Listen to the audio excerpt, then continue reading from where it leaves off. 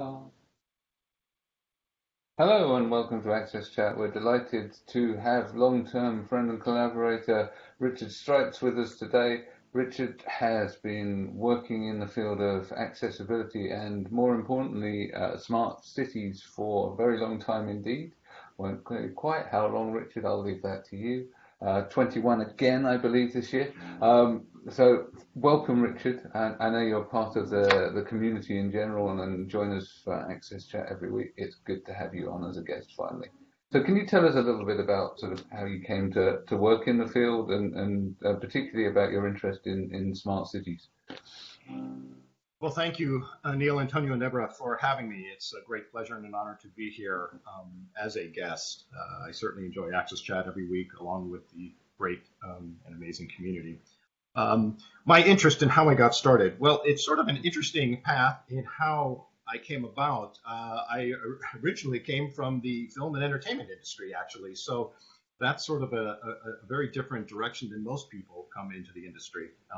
And it was through a number of a series of development when I was very young in moving through that industry that I ended up working and getting hired by Walt Disney Imagineering, based out of their Burbank offices in Burbank, California. And it was there that I really started getting the exposure to universal design, inclusivity, and accessibility as being important components and integral to the development and design of these great immersive environments that we were creating. And going through that process, starting out as a young designer with the company and then working my way through the organization over time, I had the great privilege to work designing from concept all the way up to grand opening on 4 major theme park resorts around the world, and with that, I had the great privilege of being involved in every single aspect of that, from the conceptual design, sitting in a room with a handful of people, kicking ideas back and forth, trying to decide what we're going to do, well, what rides and how things are going to be laid out and so forth, working all the way through design and engineering and construction and manufacturing. And all through those processes, one of the things that was just really sort of key is, and that was always a really important touchstone, was inclusivity. And one of the things I thought that was really interesting about that process as I was moving through is that it wasn't a checkbox type item, which is something that later on, after I left the company and started working as a consultant in the industry, is that it wasn't just a checkbox. It was something that was integral into the overall development of what we were doing, because it was important to create these great inclusive environments. And that was just a key component that was just matter of fact. If we were to include everyone, that meant including everyone, any age group, ability group, and so forth. And so that is where my interest really started getting peaked in being involved. And by the time I left Disney, I did a number of different consulting things and met Deborah as I was doing a large development project in Costa Rica, which was going to be one of the first universally designed and accessible resorts and cities. And this is where the whole concept of smart cities really started to blossom as I delved into that. In the design and creation of theme parks and resorts, these are in essence smart cities. They weren't called that at the time, and we just called them integrated developments. But the idea of many data points being connected to a major system was critical to the smooth functioning of these environments that we were creating, these large environments. So the hotels, the resorts, the maintenance facilities, the engineering groups, the operations groups, and security and so forth, safety, all of these, and food preparation and merchandising, all of these subsystems had to constantly be communicating with each other. And as a result, we were in essence creating smart cities way before they were sort of a thing. And for me, what's interesting is seeing that develop from that sort of microcosm, if you will, of the themed entertainment resort industry to something that grows and scales to a large scale, to a large city and state and country, international level, is something that I think is fascinating. It's something that I'm really passionate about pursuing and making sure that as we go through all of these steps, everything is inclusive. So that was a very long-winded answer to your question, and I apologize for that. But that's really sort of how I ended up getting into this industry. And as a result of meeting Deborah, pages fall off the calendar, and she ultimately asks if I wanted to join her as her COO, which is where I am now. Okay, fantastic. And I'm really interested in the work that Disney had done, because it was called out as being exceptional, winning prizes from the NFB, etc. One difference I would say that there is between the theme parks, which are a great example of a microcosm of a smart city environment, is that they are essentially closed ecosystems, in that the organization owned it and could control it. How do you, or what challenges do you see with sort of scaling up into, say, a citywide ecosystem where it's much harder to sort of control the parameters? You don't own all of the streets, you don't own the Disney princess's castle, you don't have the people in the fancy costumes. Okay, I'm going a bit off piece now, but essentially, what is it that where do you think the challenges lie in delivering this at a larger scale? Because I mean, you did it at a reasonable scale already, but what do you think needs to happen to do this successfully for some of these massive conurbations that we now live in? Well, that's a great question, and I think the solution to that is something that I think many organizations, city states, et cetera, governments tackle with trying to solve that problem. And simply, I would say that the most common problem is communication between all of these various things. Standardization and communication. As a closed environment, which we were able to have and develop, we were able to control and make sure that as we were designing and creating all these elements, that they all naturally spoke to each other. They all spoke the same language, if you will. We all follow the same communication standards. That differs, of course, when you go into the real world, and now you're talking about a government system or a city where you're dealing with multiple agencies that are dealing and controlling with different ways that they actually have their own internal systems functioning. And being able to communicate with all of those various subsystems. And it really just comes down to everyone buying into a standard of communication. How, is that USB? Is that, whatever it is. It's important that all of these elements have the ability to be able to communicate with each other. And I think that's a very serious problem. One of the things that we see right now is many of the tech companies are going through the process of sort of the VHS beta wars that we saw many years ago. Who's going to be the standard? Who's going to be the one that that's going to win that? Right? And that is, I think, a problem that until that gets ultimately solved, we're going to still have these issues of communication and preventing us from ultimately achieving a true a smart city. Because so let's use the transportation as an example. You have the timed lights and the street switches and so forth that calculate and align how traffic flows and so forth through the course of a heavy traffic thoroughfare. Well, that communication subsystem should also be talking about and transmitting to the other various agencies. It can't right now because some of those systems don't talk to each other. So how can a vendor come in if every time they go into a location they have to customize in essence, and that drives the cost up, which then prolongs how this happens and so forth. So it's I think one of the just fundamental problems that we face in being able to really move forward in any sort of with any sort of large steps or strides is just being able to standardize how these devices communicate with each other. Richard, I'm particularly interested now, considering the complexity of managing all those aspects and the fact that you have people from different areas having to collaborate together to achieve some level of success that will end up in a good experience for the visitors.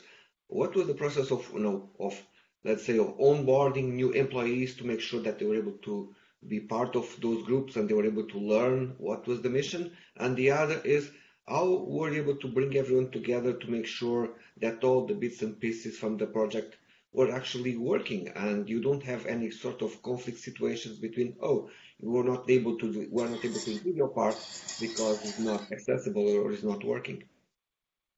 Yeah, certainly. A training in checks and balances was a very, very important part of the process, and it was just iterative. It was just constant. And much of my time and my colleagues' times as a result of going through this process was really taken up by lots of meetings and the sense of communication between each of us and the divisions and so forth. So how did we manage and do that? And I think this scales up to, I mean, I can talk specifically to how and what we did in the Disney universe, if you will. But I think it scales up, and the process is ultimately really similar, and it scaled up to a city or state level, et cetera. So training, when a new employee came in, they weren't just put into the position, and there was some on the job training, but really there was a level of training that happened that was a couple weeks, and depending on the position, it could be anywhere from 5 to 10 days of like classroom training, and that was something that everyone had to go through, regardless of your position. That was a core mission training.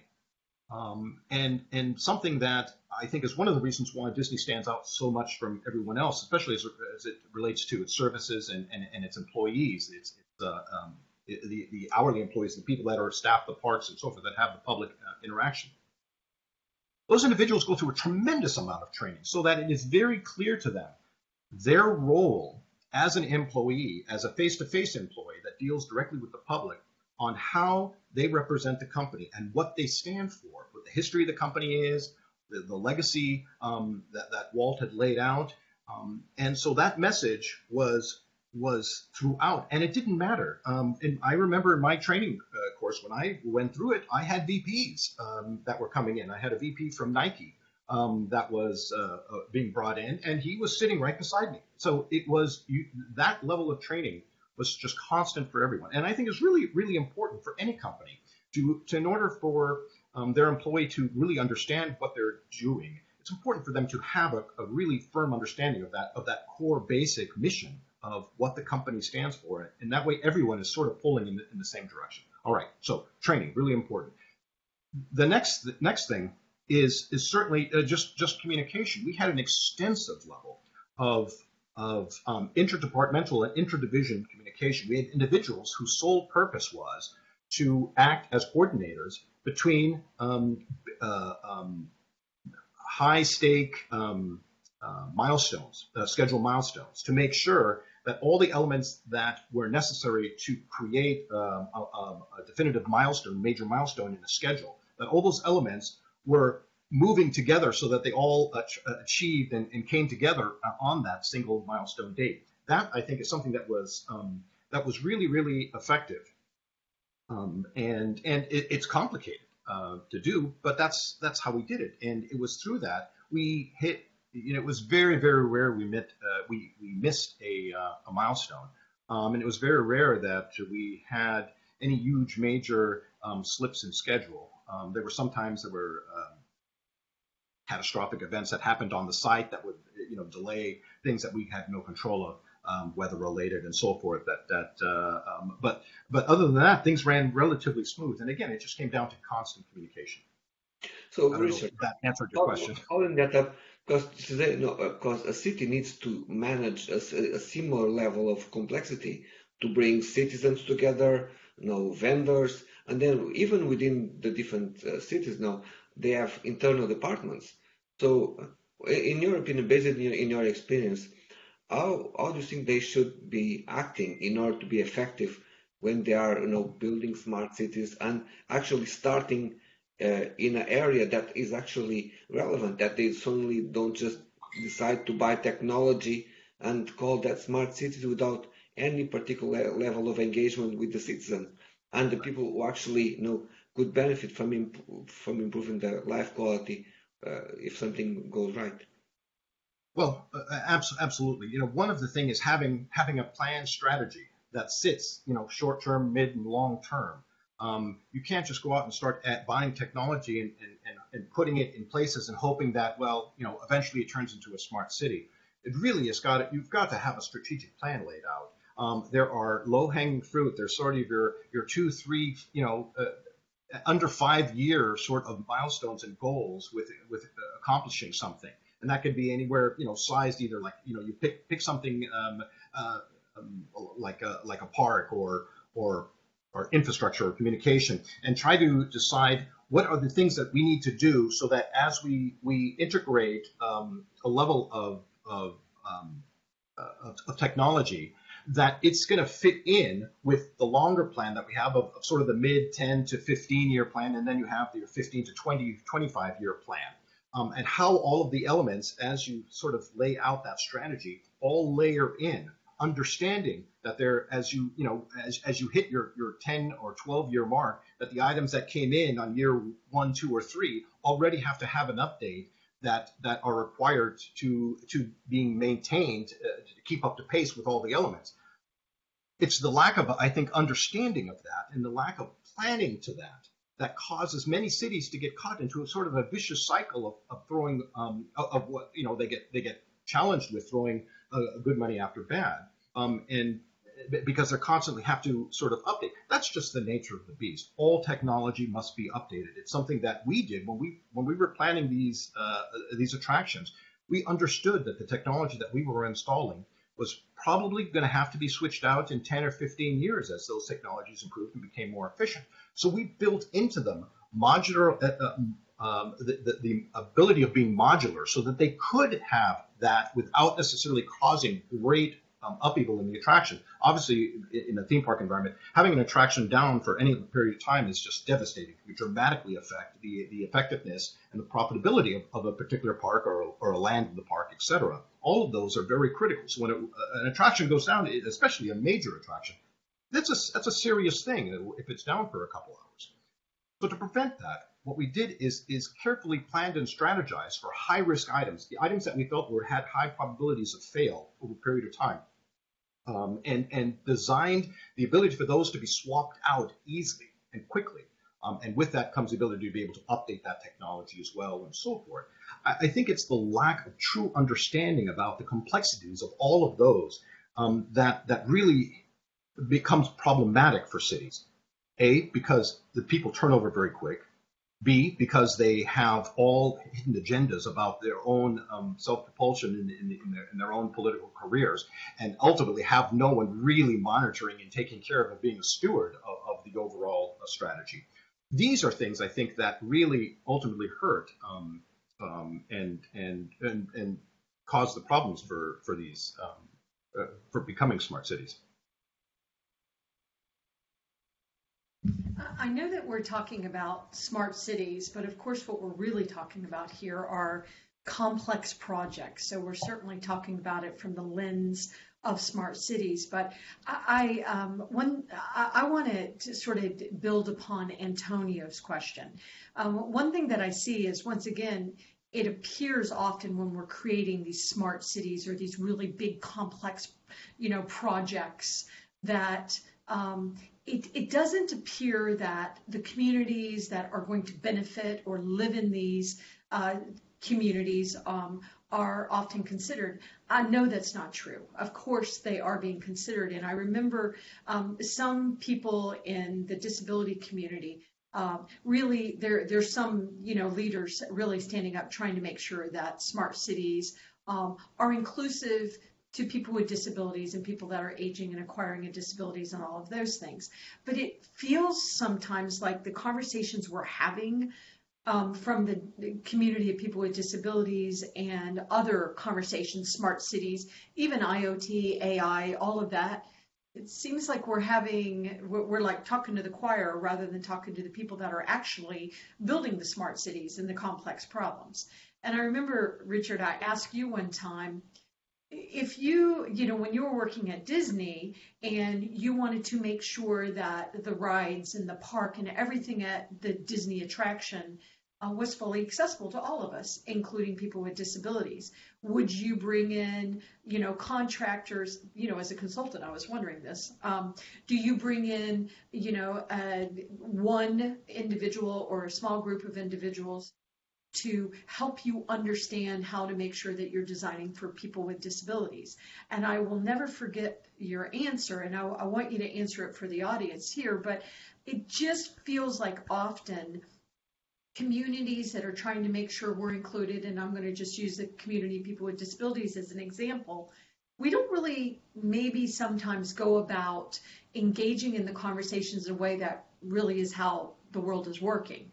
I don't know if I'm saying that clearly. I know you know where I'm going with it, Richard, because I've pumped your brain a million times about this. But I just feel like we often are having conversations over here we're siloed conversations as opposed to really being in the thick of it saying, okay, let me tell you how you can truly include people with disabilities. Let's make sure things are accessible from all aspects. We all win. But it just seems like we're having siloed conversations, preaching to the choir, as opposed to really having the conversations with the people that are actually going to build these smart cities. And so I was just wondering, I don't know if you recall that conversation we had about how an organization like Disney would use consultants. Yeah, consultants was certainly a very interesting a component to Disney, and we leveraged them a lot because we realized that we don't have experts on everything internally. And so as it relates especially to dealing with accessibility, and I'm trying to remember the exact conversation, but I have I recall on a couple. And I'll just tell you, I'll just say this, that what I was wondering is, does Disney just pick a disability consulting organization and they just use them for every single aspect of the park? So the entire time that you're building the park, you have us on, you have us on contract, and you're using one or two people. And I remember the reply was, there's almost risk to something like this gigantic, just to help you remember. Yeah, right. And the short answer is we don't use the same people all the time. And the reason for that is exactly that. It's too big to have the opinion of a very few people. It's a very long iterative process that we go through of bringing individuals in and having them look at it so that we have as many eyes with the right optics looking and being involved and engaged in everything. Even from the early design stage, as we start getting into conceptual design and we start modeling things out and talking very specifically about pathways and entranceways and which way the building is facing and so forth, and all of these things play very, very important roles in the overall layout of a themed environment like this. Especially when you consider the amount of people that are going through it in any given year, this is it becomes really important. Throughput and how people move around. So as a result, we would bring these consultants in and have them look at the drawings, have them look at the models, and get their input. And we would do that at various stages at a 30%. We had design reviews and drawing reviews every step of the way that were at the 30, 60, and 90% level of completion. And those were major and major touch points, but we had intermediary reviews as well, and we would just bring groups in. Many times we would mock these environments up, so we would actually create scaled, full-size scaled environments of a portion that we were had a particular concern about, and bring groups of people in, people with disabilities as well as everyone else, kids, elderly, and so forth, and bring them and have them through, and then just ask them questions. And many times we didn't ask them questions because what they did was far more important than what they say.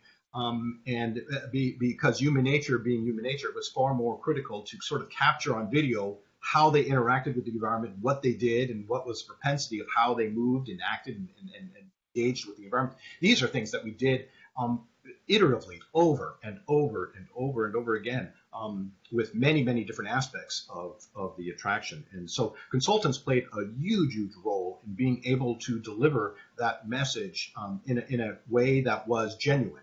Because that's the thing that was more important than anything for us, is to have that genuine opinion. Going back to what you also said about how that scales up to a large city or to a large complex environment, engaging with consultants and getting the opinion of just sort of the everyday people. I think many times what happens, especially in a large governmental environment or situation, is that they go out and they get the large name organizations and so forth. And as a result, I think there's a problem with that. There's an inherent problem that they're going to tell them, those organizations tend to tell them what they want to hear so they get hired again next time and so forth. And I think that there is a little bit of, I don't think they can be as genuine as they could be if they were asking just the real people. Asking real people that have no connection or no specific don't have anything to gain by giving either a good or bad response to that. It's that level of genuine response, I think, that is really, really critical, and I think oftentimes gets missed, especially when you're dealing with large government contracts and so forth. And you know what? That's a really good point. And I just want to comment. That's why, because the reality is a complex project like this worth hundreds of millions of dollars.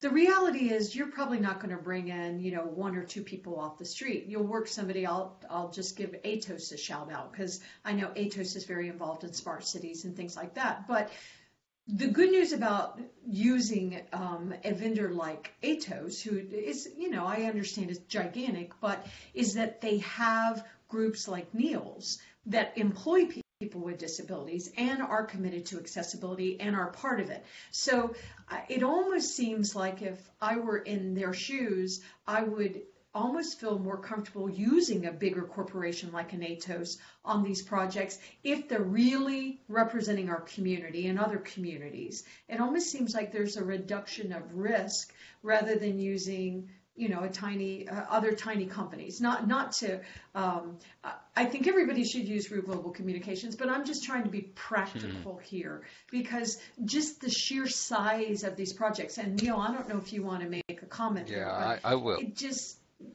seems like there's some risk reduction if you can get the right vendors that are big enough to stand behind what they're doing, but also make sure our community is being heard.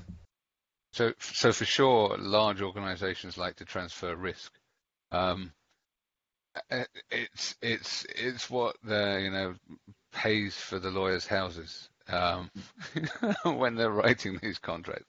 That said, even as a large organization ourselves, we would then go out and work with smaller organizations. So essentially, what you're doing is you're shifting the consultation and the community involvement just down the line. You're subcontracting that, if you like, to another organization. Now, I think it's still really important that we don't just get employees doing it, but as Richard said, that you work with a range of experts and then the general public, and as my mother would say, the great unwashed.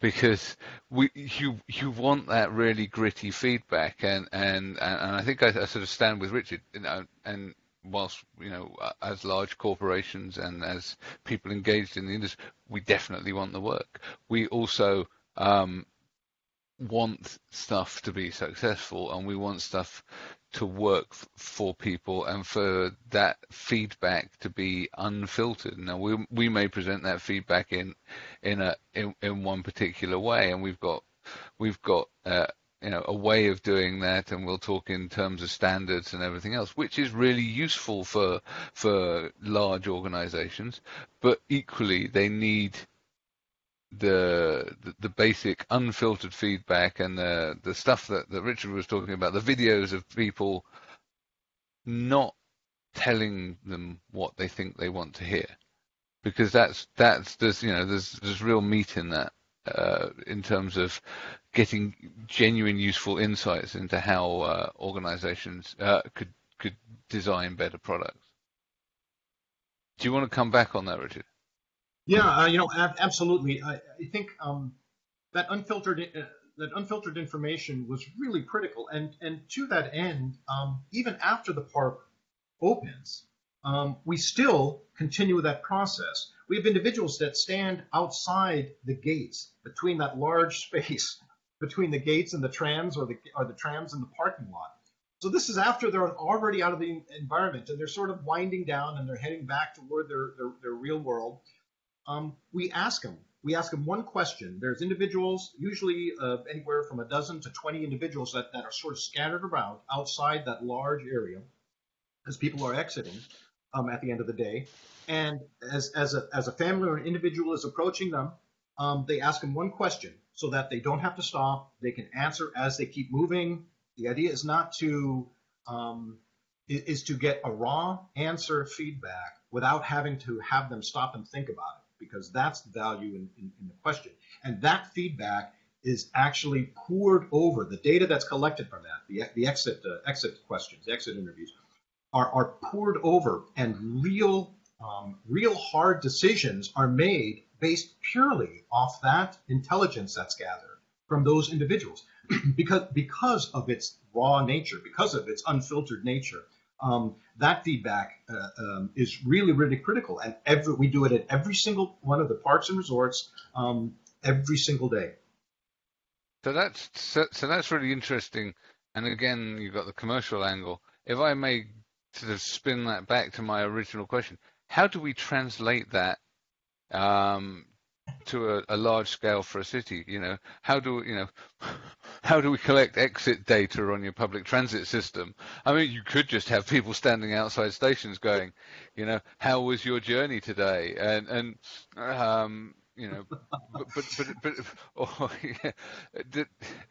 that would be interesting. Well, I mean, we do have people, and they do get some proper, feisty feedback from time to time. Not our people, but essentially, you go on the underground, and they'll have people standing there, and they get a real earful sometimes. But essentially, how do you sort of knit that together? Because the thing about the smartness of smart cities is, as you say, it's the interconnectedness, it's the passing through of data, the feeding of the useful information to improve people's experiences, and with our lens on things, improving people's experiences so that everybody can access the cities and the facilities and everything else, because that's where we see the great potential of all of this data sharing and the technology, is that we can enable people with disabilities to participate to the fullest. Yeah, I think scaling that is challenging. There's no question. And I think one thing that needs to change is with the way that sort of response happens now. Social media, for example, people will act and talk on social media about their experience. The problem with that is that it's very polarized. The people that ultimately come on and complain or fill up surveys online and so forth are individuals that, for the most part, have gone through either a very negative experience or an extremely positive experience, that either direction they feel compelled they have to say something. The problem is those are on the extreme ends. What the data that's missing is all that stuff in between, and that's why the reason why at Disney those exit interviews are so critical is because the people don't have a choice. They can choose not to answer and walk by, but in truth, most people do, because it's one question as they're being asked as they're walking up. So as a result, we get a large portion of that sort of middle area, and as a result, that data is extremely valuable. So how does that translate into the real world of a city? Well, very difficult, I would have to say, given the way our systems exist today. I think we need to create a public public relations group or committee in each one of the environments where something like this is being seriously considered to be able to get that. Now, I mean, they have town halls and so forth, but those are all very singular activities that, again, for the most part, only the loud mouthpieces go to those events. And again, those individuals end up being very extreme in one way or the other. If they're constant, if there's a way that there's a constant feedback, a way of being able to talk to the regular person that has just sort of a regular opinion about things, I think we can get, we will be armed with much more valuable data, and as such, armed with that data, will dictate and help leaders decide which directions to go, what things to focus on, what things, and start prioritizing. And as you prioritize now, you start being able to lay out a large a schedule. Yeah, no, that's it. It's very tricky to knit all of this together, but I think that if we can find a way to collect that data from those that are somewhat more reticent, that would be really useful. We're at the end of our time. It's been fascinating chatting with you. I need to obviously thank our constant friends, Barclays and MyClearText, for all of their support. And we look forward to you joining us and leading a fascinating conversation on Twitter. Thank you very much, Richard. Thank you all very much. Pleasure to be here. Thank you.